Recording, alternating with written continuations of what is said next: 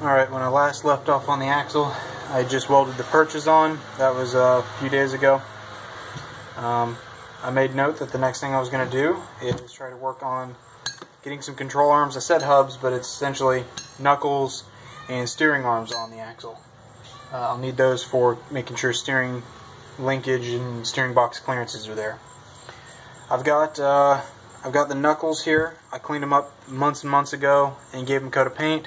I have my upper knuckle caps / steering arms. They've already been cleaned, self-etching primered, and I use a semi-gloss black. I kind of like the finish of this. So I've got these parts already prepared. Got my lower caps cleaned up, ready to go. They've already been checked for any burrs, no high spots, nothing sticking up on them. I've taken at least one of these already and taken the flat file, cleaned up the edges of this mating surface. That way caps and stuff will go right on them with no interferences. So they're pretty ready. And of course I put that on there, get stuck. Also sitting here I have this tray just out of frame. I have a ton of these Toyota style shims. Got my trunnion bearings, knuckle bearings I've heard them called as well. I've got some of the Trail Gear super studs. They have a hex on the top, so whenever you insert them into the top of the knuckles, you don't have to double nut them. You can just put a hex on this. I think it's a 9 or 10, something like that. So you just put them right in and tighten them right down to it, no big deal. So I'm going to go ahead and go over getting one of these knuckle assemblies on my axle.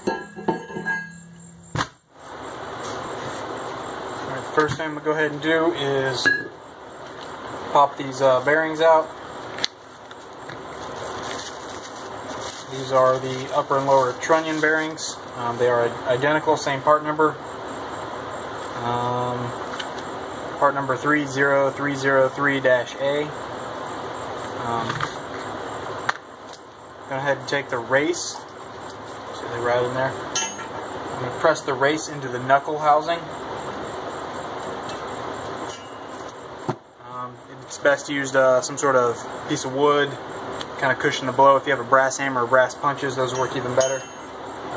You're very unlikely to hurt this, but go ahead and get it in there. You can use a thin feeler gauge to confirm that it's all the way seated. And it is. Can't slip the feeler gauge in. And this is a pretty thin one. 4 thousandths. That's pretty thin. And it won't go in there, so.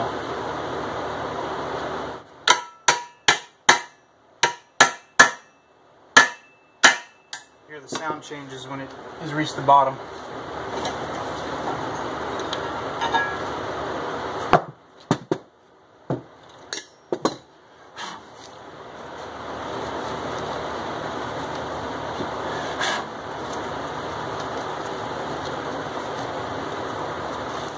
Alright, and for now I'm leaving out the inner axle seal. My intention is going to be just to get the knuckle on with these bearings greased for the sake of getting my shim quantity correct.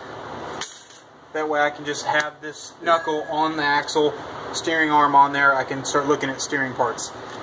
I know that I have to weld some steering stops to this, shock mounts to the top, and possible, hopefully, sway bar brackets to hold the sway bar on here. I don't want to apply a bunch of heat here and still have that seal in here. So I'm just going to skip it all together for now. Alright, next I'm going to go ahead and grease these bearings up real quick. I could hand pack them. This really doesn't take very long, but I got my handy dandy little taper bearing greaser. I think it's pretty slick. I'm going to go ahead and use it. Right, basically you just take this bearing tool. It's got a hole in here that's hollow. So you hook the grease gun up here to the Zerk fitting, and it's going to pump it out through the bottom. It'll fill up this void in here and then push over into the valleys, nooks, and crannies of this bearing. So So you just put the bearing on there. You ain't gotta worry about it centered too bad. It kind of self-centers on here.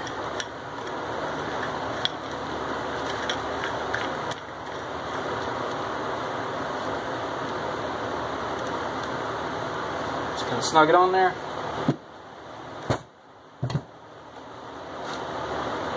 Take the grease gun.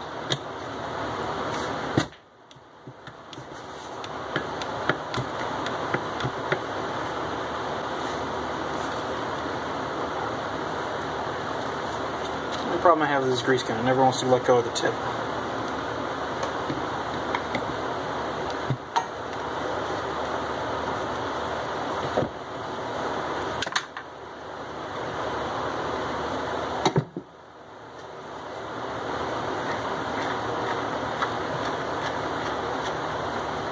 Unthread the taper again, and I don't know if you can see it in the camera, but it will have pushed the grease out of the bottom. Plus the center's got quite a bit in it, and you can take any excess off with your finger and wipe this onto the rest of the rollers. I'll be double checking these bearings before final assembly, making sure I'm really pleased with the amount. But I wanted just enough grease in here right now that I can assemble this and test it properly. You know, proper simulation of having grease. I think I'm going to go ahead and grease all 4 of these while I'm at it. First thing we're going to do is take our knuckle studs and put them into the knuckle. So I'll get some of it. Get some glue, you all the studs going into those.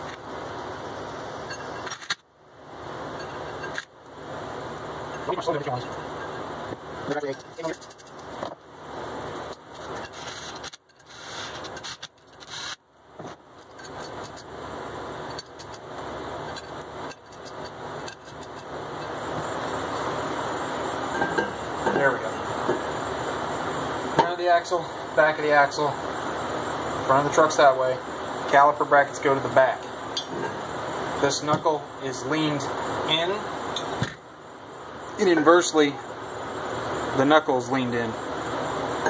So we're going to go ahead and take one of our large shims, put it in, take your bearing cap and slide it over, and you see it start poking up through there. And this is all a pressed seal. You don't need any seals or anything in there.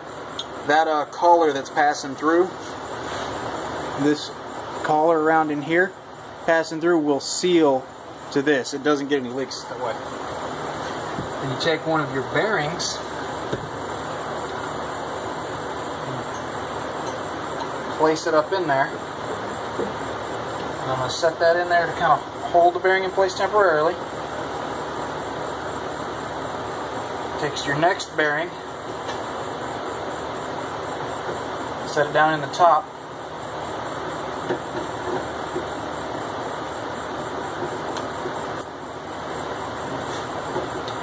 Of course I need a screwdriver and I ain't got one.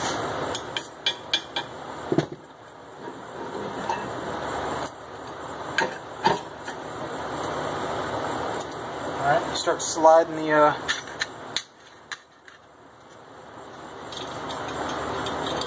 lower bearing cap up from the bottom. Then take a nut and a washer, start threading it on the bottom. It's not going to be fully seated, it's just temporary to get it in there. And then this being the passenger side, there's 2 different steering arms. One is for the drag link, which is this one. I always forget the name of those, drag link or tie rods. And tie rods are the end piece. But essentially, driver steering box comes over and connects to the front one, and then the passenger side, this one, and the driver side are linked by a rod. So these 2 are connected together with 2 tie rods. These 2 ends, this is connected to the other end of the steering box. Long story short, this is the passenger side, and this will face towards the front. And take another one of our shim spacers. Put it on there. You may have to finagle to get this thing squared in like that. It should start dropping in. These use the Toyota cone washers. And just take 4, drop them on. Lock washers.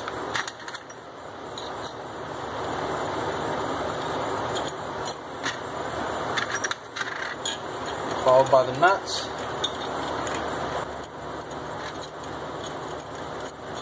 Okay, last one I'm going to do.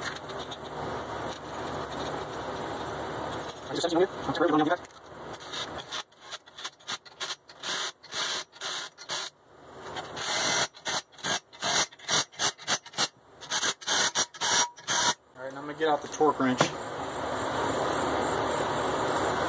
Alright, get yourself a reputable torque wrench. This is just a Cobalt one. And these need to be torqued to 80 foot-pounds. I've heard 75, I've heard 85. I'm going to 80.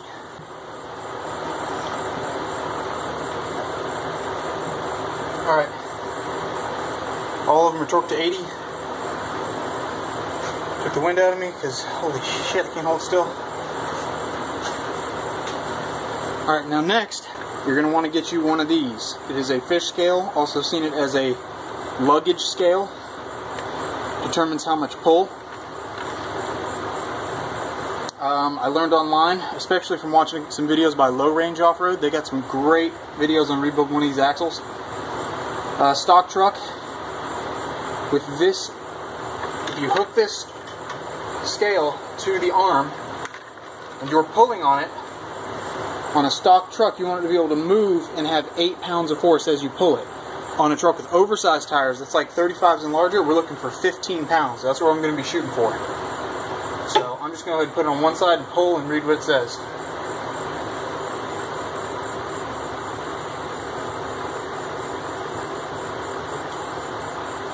You guys probably won't be able to see that very well. I'm just going to take my word for it, but with it moving, it's about 6 pounds of force. That's how much preload is on these bearings. Now that was 6 pounds of force. I'm looking for closer to like 15. And that tells me, the grease is all moved around good, that tells me that these shims are too thick. I need to reduce the amount of thickness in between the steering arm and the knuckle, the bearing cap and the knuckle. That will bring these two parts closer together and put more pressure on those bearings and then increase the stiffness of this. So, got it all torque spec, it's not right, that sucks. Got to take all 8 of these bolts off, take these 2 caps off, which can be a little bit difficult sometimes. But I'm going to take these all out, and I'm going to take those shims out and put in a thinner shim. We'll probably step down to the 32,000. See, the upper arm just came right off, nice and clean. Just wipe the grease off for cleanliness. 40,000th shim off. Alright, now this sometimes can be tricky. The lower bearing cap can get on there pretty tight. In this situation where it's the top is off, you can take a long cold punch and you can punch the center of it from the top.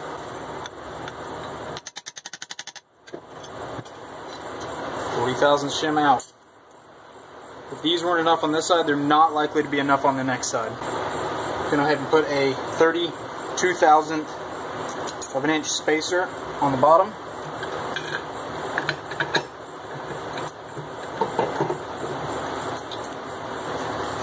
And take a nut and a washer and put it on, and I'm going to repeat the process. Oh yeah, it's definitely stiffer to move now. I'm going to go ahead and hook the scale back up.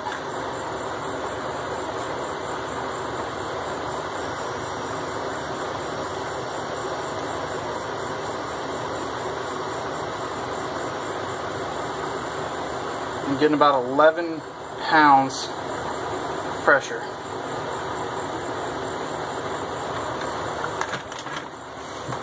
I'm going to step it down one more time. guess we're going to have to go to 20 thousandths. I'm tempted to go to 26 thousandths. I'll probably stack a 20 and a 6 thousandths on it and see how close we get.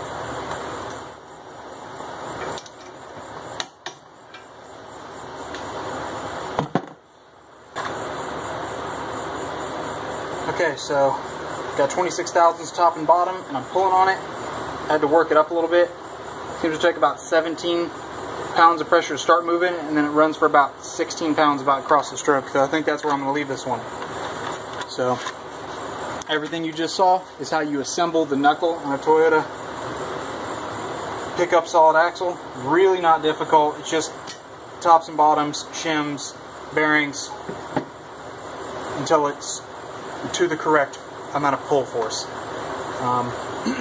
So I'm not going to show you doing the other side. I'm just going to go ahead and knock it out.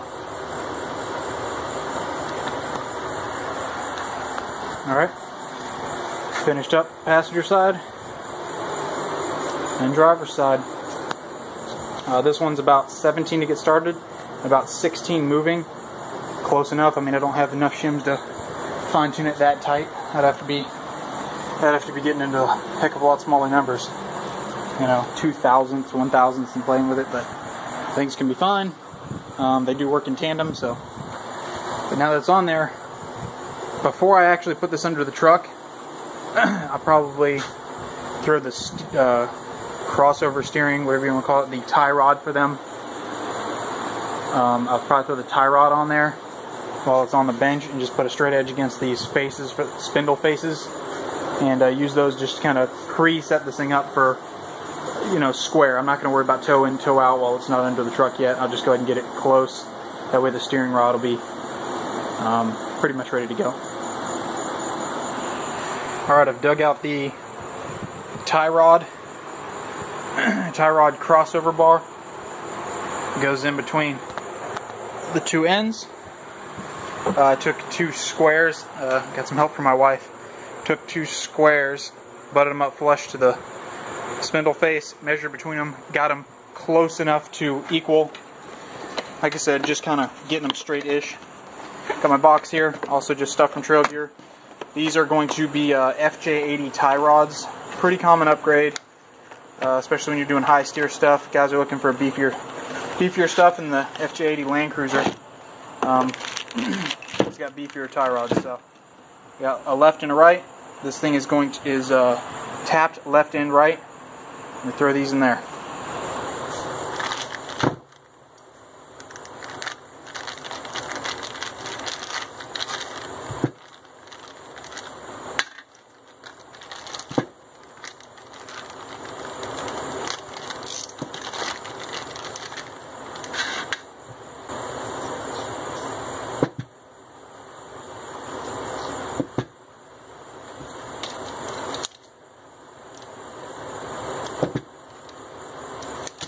When you're threading these into the tie rod, you kind of want them to be engaged the same amount of depth. You wouldn't want one that's in, you know, 3/4 of its throw and the other one only in 1/4.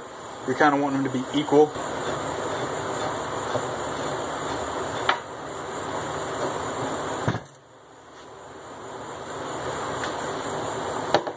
Alright, now that I got them in there, the measurement I had was 49 7/8 end to end, so I'll just be measuring from one end down there to the center up here, try to get to about 49 7/8. As usual, phone died in the middle of trying to record that last bit, but regardless, got both tie rods on the tie rod, got it set up close to square, so this has the ability going in